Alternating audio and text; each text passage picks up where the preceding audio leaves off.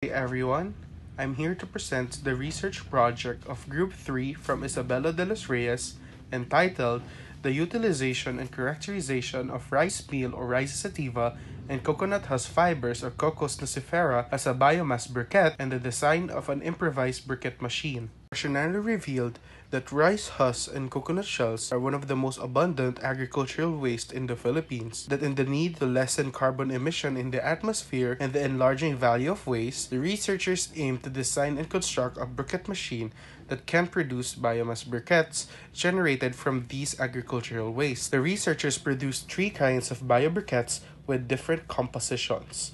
The constructed machine was proved to be applicable in producing cost-effective and high-quality biomass briquettes. Thus, this study is deemed beneficial in order to address the need for sustainable bioenergy and biofuel and the need to lessen the growing waste problem our environment is facing.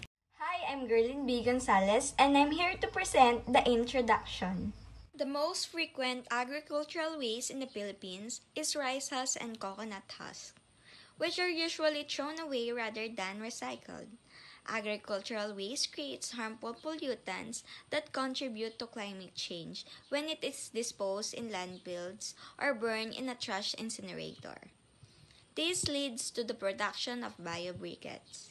Biobriquettes are renewable energy sources that are made mostly from processed agricultural and biological waste. In an article written by Utilization et al. 2017, infers that the demand for fossil fuels are at its peak. Fossil fuels are non-renewable energy sources, will run out by the time if continuously used. Biomass is an alternative energy source that, when processed properly, can replace coal in the primary energy mix. Rice husk and coconut husk contain a high calorific value, providing its combustibility and ability to hold heat. Moreover, according to Sharma Priyanka and Sharma 2015, briquettes made from biomass are a carbon-free renewable energy source. Biobriquette production not only provides a long-term solution for agricultural waste recycling, but it also improves the economy by lowering carbon emissions. Because of the abundance of coconut husks in the markets and the large number of rice farms in Balayan, the researchers were intrigued by the topic and offered that they focus on employing this study. Hi, I am Argel de Castro and I am here to present the statement of the problem. Rice hulls and coconut shells are the most widely flaunted agricultural pollutant. Agricultural waste is improperly disposed of, endangering human health and causing environmental issues such as water and air pollution. The fuel qualities of this agricultural waste can be utilized and biomass briquettes can be developed. The goal of this research is to design and build an improvised briquette machine that can make biomass briquettes out of rice husk and coconut husk. In order to define a long-term energy source, the following research questions will be addressed in this study. 1. What are the attributes of the biomass briquettes in terms of 1.1 burning rate, 1.2 cooking efficiency? 2.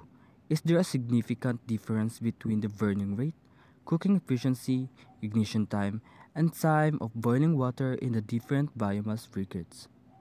Hello, I am Kyla V. Alcedo and I'm here to present the review of related literature. Using agricultural residues as a biomass briquetting, an alternative source of energy. In this study, the researchers stated that biomass briquette has superior qualities as well as environmental benefits in comparison with coal, as these briquettes are made from renewable resources. It is relevant to the present study because this study also shows that agricultural waste can be useful and be made as an alternative source of energy. This study used various agricultural waste such as coffee husk, mustard stalks, and more. And they use different technologies and methods to make biomass briquettes, which differs from the current study because in the present study, the researchers focus only on improvising a briquette machine that can produce briquette from the 2 particular agricultural wastes, which are the rice husk and coconut husk. Briquetting of sugarcane bagasse is a proper waste management technology in Vietnam. According to Anna Venerova, Halleck Rubik, Milan Brusek, and others, a study in year 2020 imparts the use of high-pressure briquetting technology to the waste management of sugarcane processing in Vietnam. The fuel parameters analyses prove high-quality level of low ash content and high calorific values. The analysis of such waste biomass proves its great potential for energy recovery, thus the advantage of its valorization within the sustainable technologies. Good day, I am Shielo Mae B, Manalo. And now, let us proceed to the research methodology. Gathering of materials. The rice husk was collected at Barangay Navotas, Balayan, Batangas, while the coconut husk was acquired at Barangay Potol, Balayan, Batangas. Furthermore, the waste paper used in the production of the biomass briquette was collected from various households in Balayan. Design and construction of improvised briquette machine. The researchers originally sketched the improvised briquette machine. The body and base of the improvised machine were constructed from 2x6-inch C purlins. It stands 110 cm tall and 40 cm wide. The base, on the other hand, is made of 3 40 cm long C purlins. There are 2 holes in the base. Through these holes, 2-inch PVC pipes are connected. The base also includes 2 4-inch PVC pipes. The 1-inch pipes inside the 2 4-inch pipes were drilled with small holes to separate the water from the agricultural waste. A 3.5-inch molding press is placed inside the pipes to press the agricultural waste. The block of wood will then be placed on the top of the molding press to support the jacklip, which will be used to firmly press and mold the agricultural waste into 20 cm briquettes. Preparation of raw materials. 1,000 grams of rice husk and coconut husk were powdered through an industrial blender after it is sifted and strained to remove unwanted debris. For the binder, 2,000 grams of paper were shredded through a paper shredder. A bucket containing 2,000 ml of tap water was used for each raw material in order to soak them.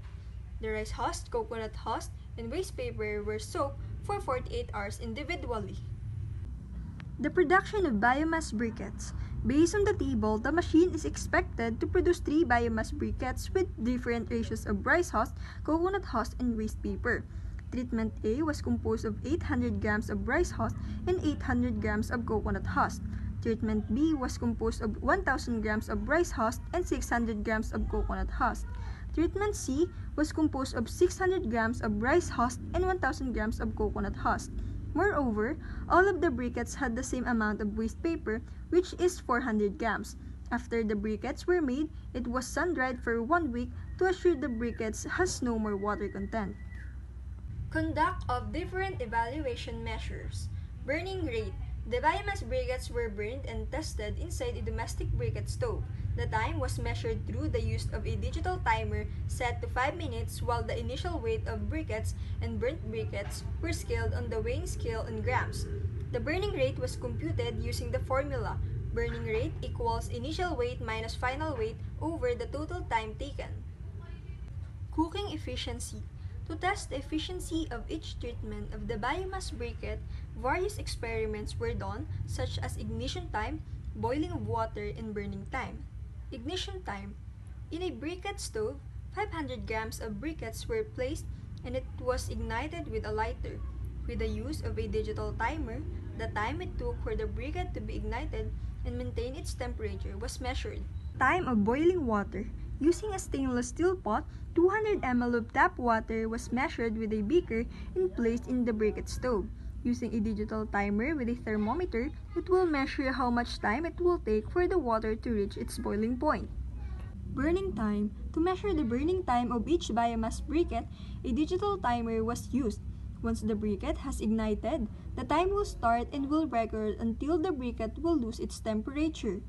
And for the statistical treatment, the statistical analyses were performed using a computer software program, Statistical Package for Social Science. The results from different briquettes were presented in percentage compared using one-way analysis of variance.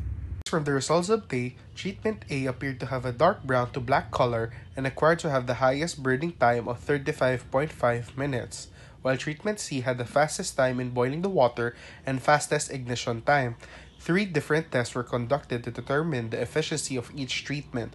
burning rate to determine the rate at which a certain mass of fuel is combusted in air, cooking efficiency to indicate the power reaction of biobriquettes when cooking, and combustibility to measure how easily briquettes burst into flame and ignite.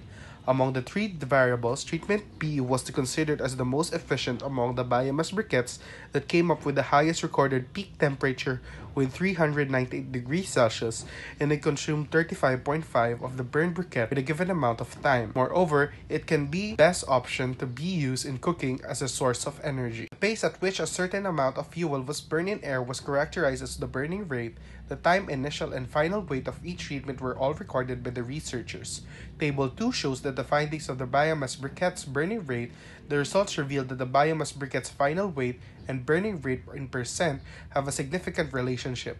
Treatment B with 50% rice husk and 30% coconut husk have a higher burning rate than treatment A that has a 40% rice husk and 40% coconut husk, and treatment C 40% rice husk and 40% coconut husk. Furthermore, having a larger amount of rice husk and an ample amount of coconut husk will have a higher burning rate but lower amount of weight in the final weight of the biomass briquette made. Using one-way ANOVA test, the computed F value of 11.16 is higher than the F critical value of 5.14, and the P value 0.04 is less than the 0.05 level of significance, indicating that the null hypothesis is rejected, indicating that there is a substantial difference in the effectiveness of various biomass briquettes.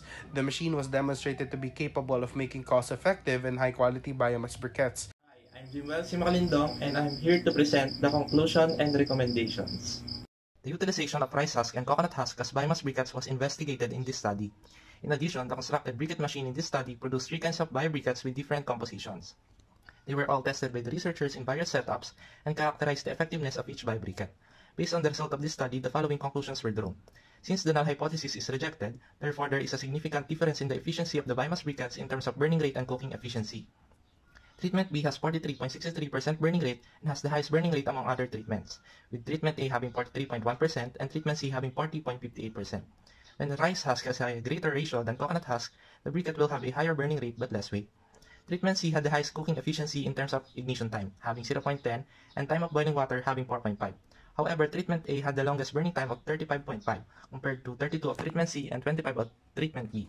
Overall, treatment A was considered the most efficient briquette and the best alternative for use in cooking as a source of energy because it has the highest recorded peak temperature of 392 degrees Celsius and it consumed 35.5% of the burned briquette with a given amount of time. The researchers would like to make the following recommendations, given that the constructed machine was proven to be applicable to producing different biomass briquettes that are effective in all setups. Number 1. To have an openable molder that will make the biobriquettes get out of the mold easily, since the briquette leave no space in the molder when compressed. It is hard to push them out of the machine only by hand force. Number 2. To add more holes to the pipe inside the machine for the water to flow easily. Number 3. To produce biobriquettes using the composition of other solid waste materials, a new source of renewable energy that would lessen the pollution and the use of fossil fuels. Number 4. To better construct the machine that can improve the production rate of briquettes. To do work efficiently. Number 5. To use a convection oven or dehydrator to speed up the drying time of the briquette.